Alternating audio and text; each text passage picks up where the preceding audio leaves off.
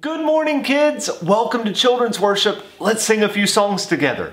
I'm happy today, oh yes, I'm happy today. In Jesus Christ, I'm happy today because He's taken all my sins away, and that's why I'm happy today.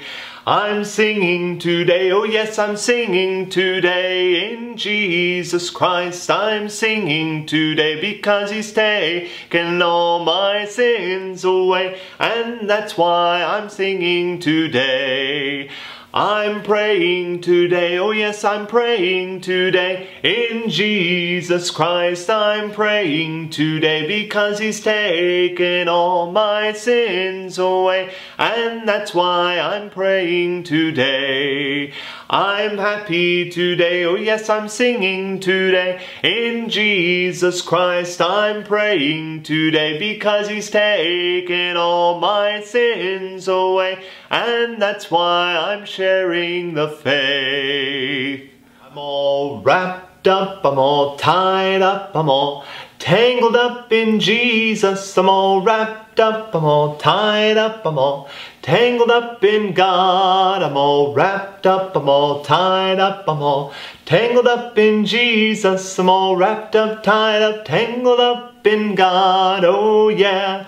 I'm all wrapped up, I'm all tied up, I'm all tangled up in Jesus. I'm all wrapped up, I'm all tied up, I'm all tangled up in God. I'm all wrapped up, I'm all tied up, I'm all tangled up in Jesus. I'm all wrapped up, tied up, tangled up in God. Oh yeah. I've got peace like a river, I've got peace like a river, I've got peace like a river in my soul. Not my shoe. I've got peace like a river, I've got peace like a river, I've got peace like a river in my soul. Not my shoe. I've got love like the ocean, I've got love like the ocean, I've got love like the ocean in my soul. Not my shoe. I've got love like the ocean, I've got love like the ocean, I've got love like the ocean in my soul. Not my shoe. And I've got joy like a fountain, I've got joy like a fountain, I've got joy like a fountain in my soul. Not my shoe. I've got joy like a fountain, I've got joy like a fountain, I've got joy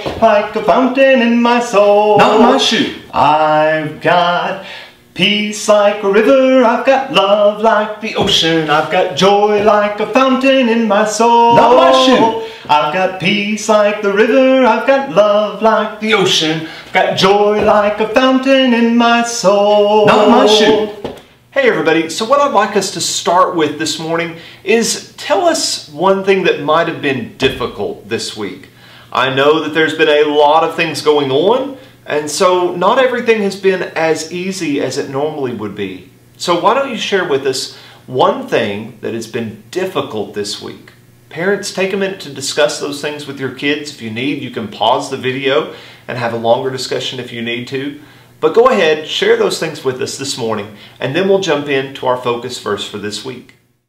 The B-I-B-L-E, yes, that's the book for me. I stand alone on the Word of God. The B-I-B-L-E, the B-I-B-L-E, yes, that's the book for me. I stand alone on the Word of God. The B-I-B-L-E. Our focus verse for this week comes from 2 Timothy chapter 2, verses 22. It says, "Flee from the evil desires of youth and pursue righteousness, faith, love, and peace, along with those who call on the Lord out of a pure heart." Again, we want to be fleeing from the things that are evil, and we want to pursue the things that are righteous. We're about to read a story about when Jesus made a choice to pursue something righteous. It was the first step in His ministry as He would continue to serve people throughout those years of His life. The story we're about to read comes out of the book of Matthew. Matthew is the first book in the New Testament. It's the first of the 4 Gospels, the 4 books in the New Testament that tell that story about Jesus and His life. So let's read that story together. So again, this week's story is from Matthew chapter 3. Jesus grew from a baby to a boy to a man. When he was 30 years old, he began to preach and teach and do the work that God had sent him to do. First, though, God wanted people to get ready to listen to Jesus. So God sent John the Baptist, Jesus' cousin, with a message for everyone to hear. Get ready! The kingdom is near! Prepare the way of the Lord!